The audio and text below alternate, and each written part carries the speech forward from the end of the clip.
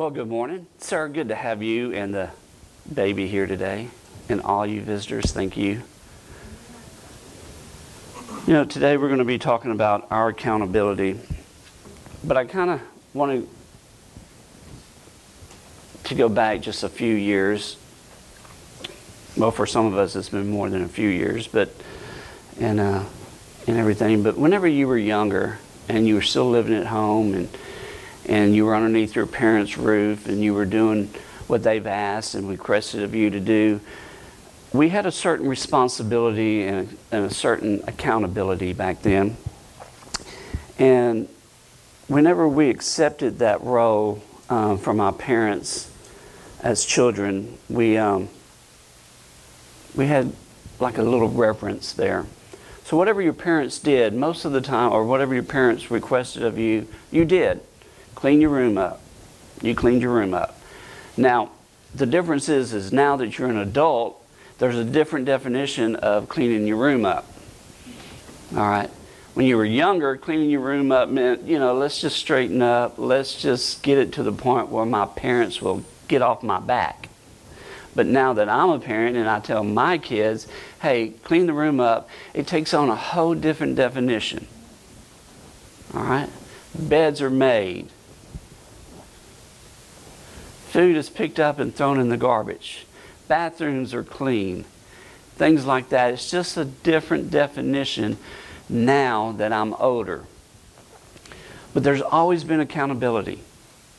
And the older you get, it seems like the accountability is more, how can you say, more costly. Okay?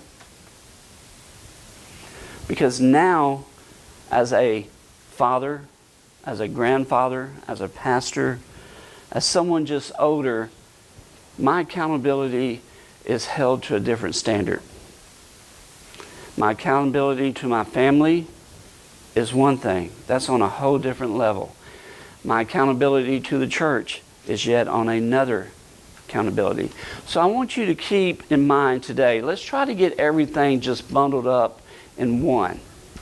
All right? All the way from the kids to the adults.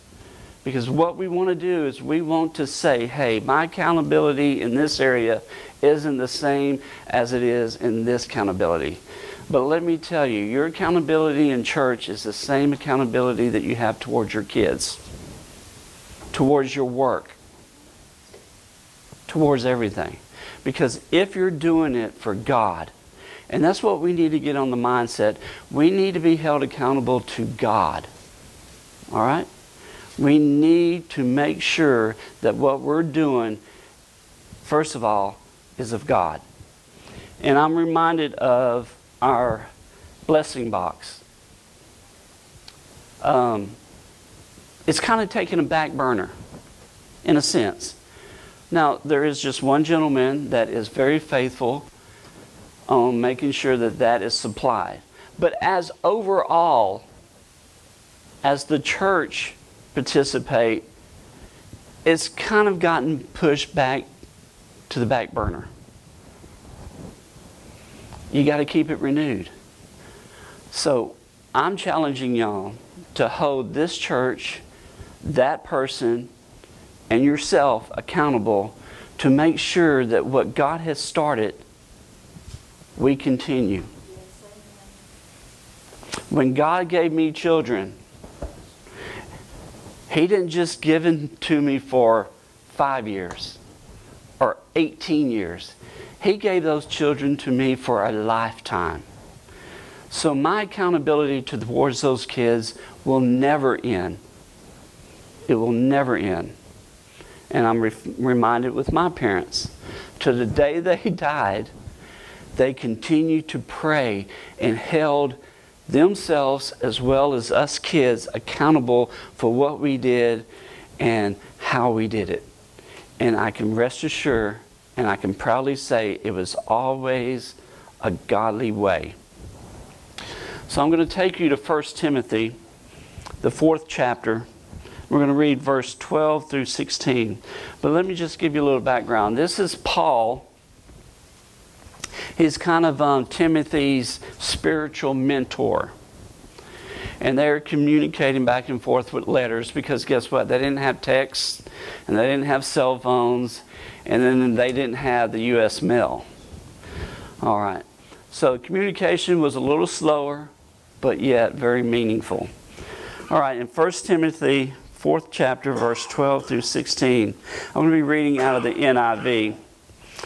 12 says, "Don't let anyone look down on you because you are young, but set an example to the believers in speech, in conduct, in love, in faith, and in purity. Until I come, devote yourself to the public reading of Scripture, to preaching, and to teaching. Do not neglect your gift, which has been given to you through prophecy and through the body of the elders that laid their hands on you. Be diligent in these matters. Give yourself wholly to them, so that everyone may see your progress." See how we're building up on being accountable? "Watch your life and doctrine closely. Preserve them, because if you do, you will save both yourself and your hearers." Hold me accountable. I'm holding you accountable. God is holding us accountable. There's no longer a Brother Robert. There's no longer a Brother Smith or a Brother Jones or a Sister Hannah or whatever. There is you, the world, and God. We have enemies out there. We can't afford to fight amongst ourselves. We cannot afford to let just a little bit of strife and envy and discourse among the people. If I've offended you, I apologize. If anyone in this church has offended anyone, rest assured God is dealing with them, and they are sending their apologies. But let me tell you, we need a fresh start. We need to hold each other accountable for what God needs done, not only in our lives, but in this community. All right? When we get our minds off ourselves and we get our minds on other people, God works miracles that way. God works His finest that way. God's going to take care of me. God will take care of you. Now, what are you going to do? You've got that promise that God's going to take care of you. We have a family that I'm aware of, and another family came to me. This is where we hold each other accountable. When people are in need, we need to help. Well, we don't have that much money. We don't have that much food. We don't have that much resource. People, let me tell you, we serve a God that's endless. All right? Right. All right? Prayer is great. It is, but prayer sometimes is not going to feed that family tonight. And what I mean by that is if you hide behind, well, I'm going to pray for you. All right. Faith without actions is dead. I'm sorry. It is. If you see a family in need, let's help them.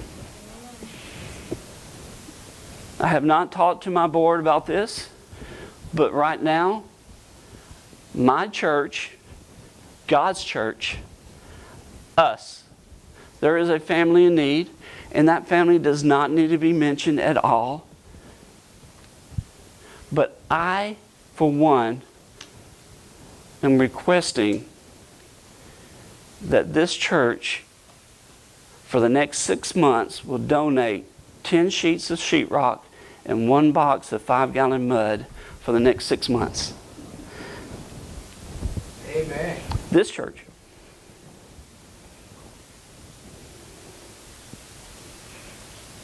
Well, you can do more. It's not about doing more, doing less. It's about being consistent, making sure people understand that we're here for the long run. We're not just here for one bound thank you and let's move on to the next. When people are in need, we need to come together. We had something yesterday. We were, and I'm not embarrassed to say this, John and I were helping another family in this church move something. All right. If fear comes in the least expected time. So we're coming back from Koontz, coming down 1122, headed over here by the church in this community to fulfill what a great ministry we have, helping people. All of a sudden, you see smoke coming from left side, driver's side of what we're towing. All right? And I don't know about you, all right? But I'm a pretty prayed up guy. I'm a pretty upbeat guy. I don't think negative. You know, so what? See a little smoke. Maybe the tire got too hot. All right, but I'm in a company truck, okay? And I have permission to do what I need to do with that company truck. But fear hit me immediately because of what we were towing. What if the whole thing caught on fire? And you've seen those car fires where things catch on fire and then all of a sudden everything is on fire and there's no, you're just sitting on the side of the road watching it burn. I'm not going to lie, that fear came into me. And you should have seen me scrambling for a fire extinguisher, which our company requires us to carry one in the truck. But I want you to know that whenever you're in the middle of blessing someone, if you don't watch it, Satan can come in and just plant that fear. So whenever we go to help someone, Satan's definitely going to step in. All right? Well, it doesn't seem like 10 sheets of sheetrock's very much. Okay. But this man and his family, they're a working family. All right? And everybody in this church works. All right?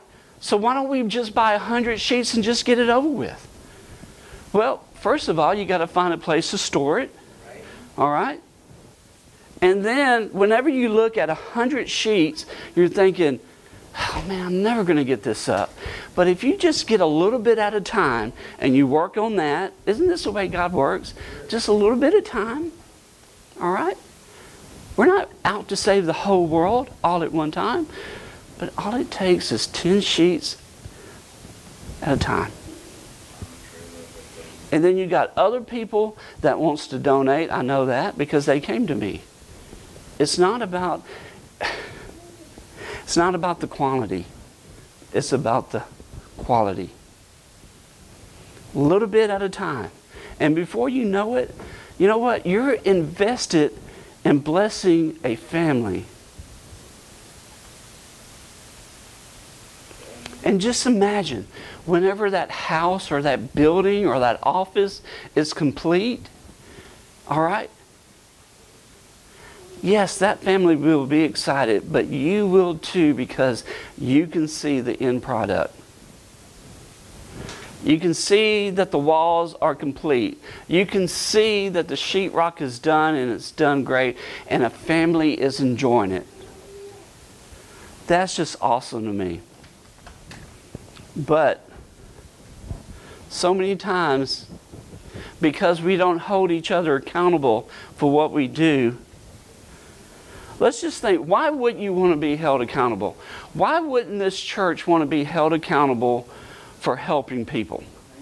Well, for one thing, whenever you want to not be accountable for something, chances are you're doing something you shouldn't be doing. Or you're not doing what you should be doing. Two separate things. Two separate things. Every Sunday, you hold me accountable to get up here and preach. Every quarter, the board holds us responsible for what we did. But who is holding you responsible for what you're doing? Well, Brother Robert, I give my tithes and offering. Well, I don't know if you realize this, but that's the least this church worries about. We never ask for tithes. We never ask for offering. What we do ask is to get excited, be part of blessing people.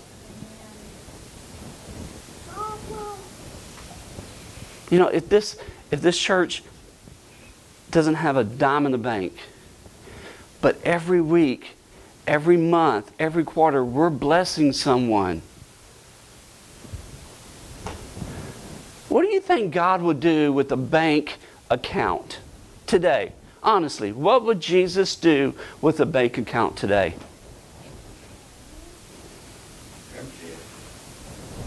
I'd hope he'd loan me some of it.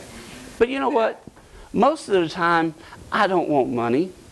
And if the truth is known, you don't either. All right? Yes, times are tough. Sometimes it's hard to get extra groceries. It's hard to pay that electric bill and get something extra. But we all survive. I mean, just look at us. We're all here today for a reason. And I'm sure if you can look at each one of our lives, there's a need in every life. Let's not look at the big picture. Let's just take the one little gift of 10 pieces of sheetrock. Let's get that hung. Let's get that done. It's over. Now it's time for another 10 pieces. Let's get those 10 pieces done and complete. It's kind of like, and I know you women get mad at me at this, but I'm one of those guys, bless my heart, I know, that whenever women complain about their weight, all right, I can't get away from this, all right? There's some new people that haven't heard this. And if they have, just forgive me, okay? Women are so concerned about their weight. So what I do is I tell them, okay, there's 52 weeks in a year. Not going to change, never has, never will. 52 weeks, all right? And most of these women only want to lose 10, 15, 20 pounds at the most, all right? Realistically. So if you lost 1 pound or even a half a pound every week for a solid year, all right, instead of complaining for 52 weeks that I'm a little overweight, all right, instead of complaining, just set your goal at a half a pound a week. I'm going to lose a half a pound a week or a pound a week. Well, brother, see, y'all are already thinking of excuses to tell me why I can't do this. No. 1 pound a week. All right, so in 1 year from today, if you set with that schedule, you would be 52 pounds lighter. Or at the very least, you would be 25 pounds lighter. That's all I'm saying right now. Let's realistically look. God is not asking us to win the whole world at one time. But let's win one family. Let's win a community. One household. Let's do something. We're gonna spend time in this world. We might as well accomplish something for God and not for ourselves. But as you realize this, and as you, and don't keep this a secret. We want to be so humble that we don't want anyone to know. You know what? If other people knew that you were blessing, maybe they would want to join in too. That's right. All right? I'm not here to brag that this church gives, but you know what? I want the community to know that this church gives. And not only to the people within the church, but we give to the community. I think that speaks more volume than us having 200 people in a congregation and we have 30,000 in the bank. Because faith without works is dead. Money is being spent, food is being eaten and taken and blessing people, but what are we seeing? How many of us know where where the food of the blessing box is going? It's going to people in this community, because I don't know about you, but you can not really spy, but you can kind of hang out and you can watch people come up on feet, on bicycles. I don't even know what those little carts, medical carts, I call them, Walmart carts, what have you. You know, scooters. They come up and they are using that blessing box. But for whatever reason, it may be that we don't want to embarrass them, legitimate. But why can't we just say, hey, what else can we do for you? Is there anything else we can do? I mean, the worst they can say, all right, is just pray for me. Now, I made a gesture earlier about just praying. I don't know about you. You asked Sister Deborah about this question. That's like gold. All right? Take that very serious. Some of us, whew, that was close. I thought they were going to ask for money. All they're asking for is prayer. Jesus, hot out there. They're asking me to go over there and mow their yard. Whew, I'm glad they're just asking for prayer. People, we've got to care. And not that y'all don't. And this is just, if anything, it's more of a refresher for me. All right? Because I'm truly blessed. I've got a granddaughter that I'm her world sometimes, unless her friends are over. I got a church family that really loves me. And honestly, I think y'all would do anything for me. So do this for me. Have a desire, have a heart to help the community. Have a heart to just take a small piece of someone's need and try to fulfill it. 10 sheets of sheetrock. I don't know about you, and I don't even know how much it costs or however many sheets it takes to do a whole household. But I know that you can't do it all at one time, and it takes time, especially whenever that family's working and we're all working. But if we look at the big picture and we think, God, we just can't do it. Think of the weight loss. All right? If we would have done 10 sheetrocks a year ago, that would have been, what, 500 sheets? That's a pretty big house we could have done. Rest assured, you know what? We may not have stopped at one house. We may have went to another one. I don't know about you, but there's lots of houses that can use 10 sheets of sheetrock. A shed that someone needs to put that lawnmower in so they can mow their own yard. A spare bedroom because, you know what? We're outgrown this house and we need an extra bedroom. It's just the little things. That's all it takes. Just the little things. But it all starts with caring. With a heart that wants to help people. Not to embarrass them. Not so they owe us something. I don't know about you, but we don't require whoever we help to come to this church.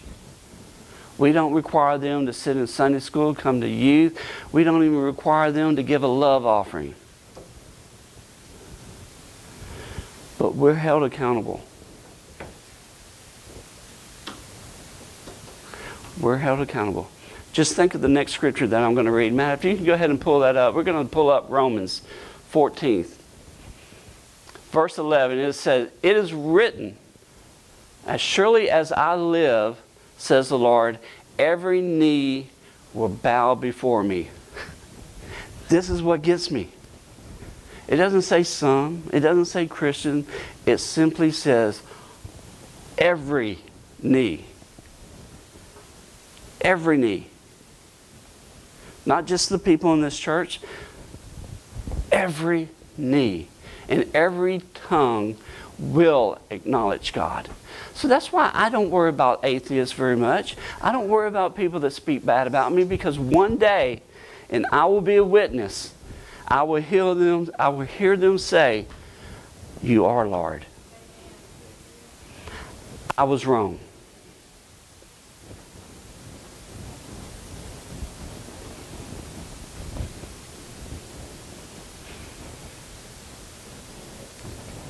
But I do want to be able to stand in front of my Lord and say, "Lord,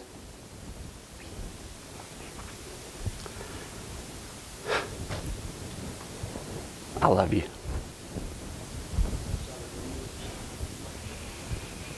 I mean, truly, isn't that what we all need? Tim needs love. John, Sis, Brother Roger. Everybody, we just need love. My sister, bless her heart, she's been stuck with me for 55 years.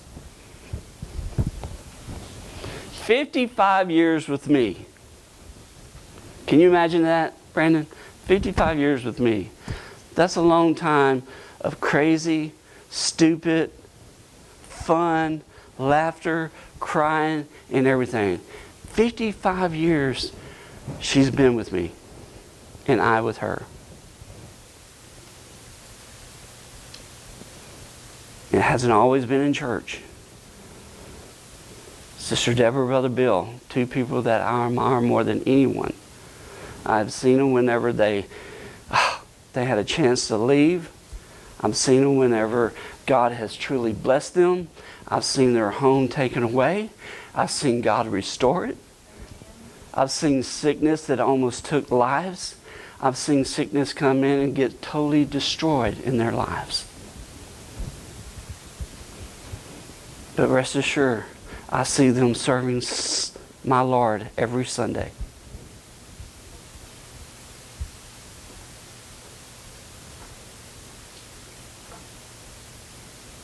When we walk out that door today, just imagine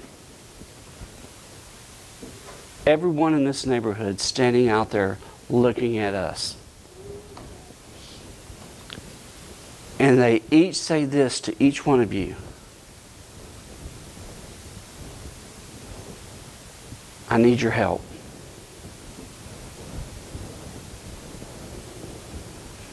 That's what they're saying.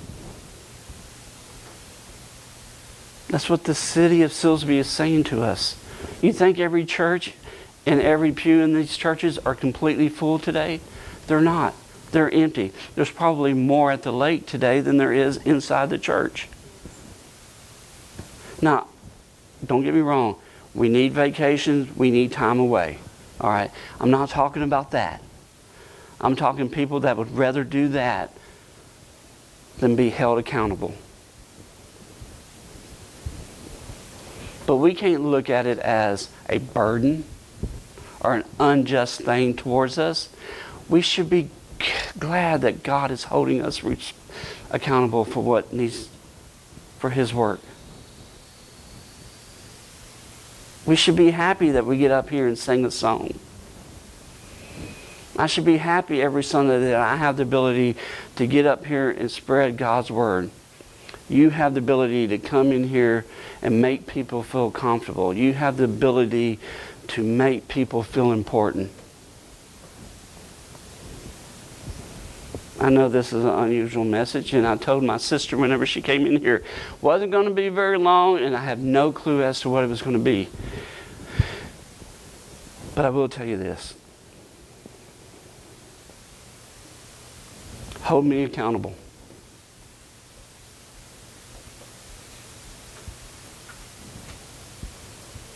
Hold me accountable.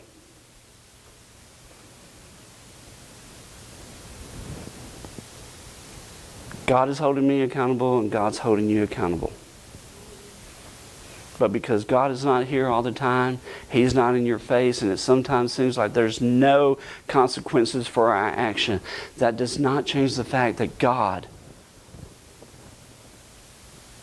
is holding you accountable for things. You may be able to fool me. You may be able to fool this church and this community, but we cannot fool God. That's why. 10 sheets of sheetrock, 1 box of mud. Not very much, but my God, it's something. And if 6 months from now, I can't wait to get with that family and them tell us how much progress God has done to make their house a home.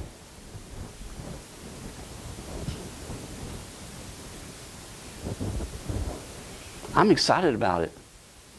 I really am. I hope this family is excited about it. I hope this community gets excited about it.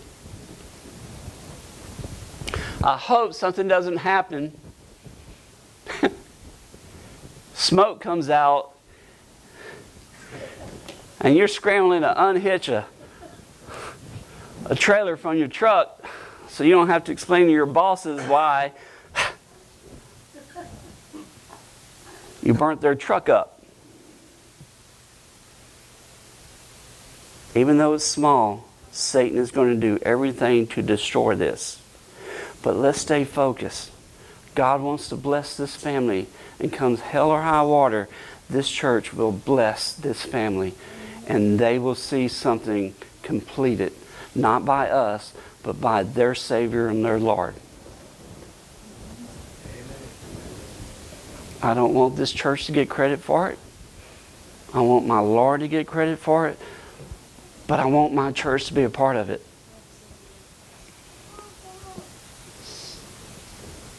I don't know about you, but I'm excited.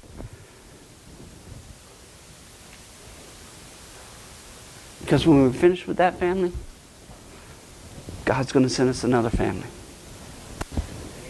And then after that family, God's going to send us another family. So if you're worried about money, you're worried about food, God's got this. God's got this.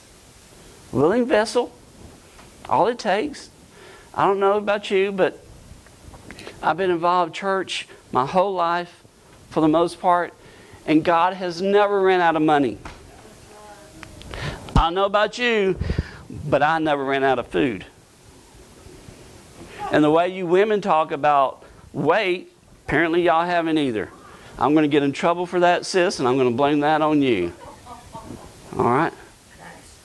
Okay. But 52 pounds a year is realistic. 10 sheets of sheetrock, box of mud, that's realistic. And let me tell you, the Holy Spirit's going to get involved. Woo, and there's going to be more than 10 sheets of sheetrock. Amen. All right? There's going to be more than just sheetrock. There's going to be windows. There's going to be nails. There's going to be screws. There's going to be a lot of things. But we got to get something started. And we got to get something started now. Y'all stand.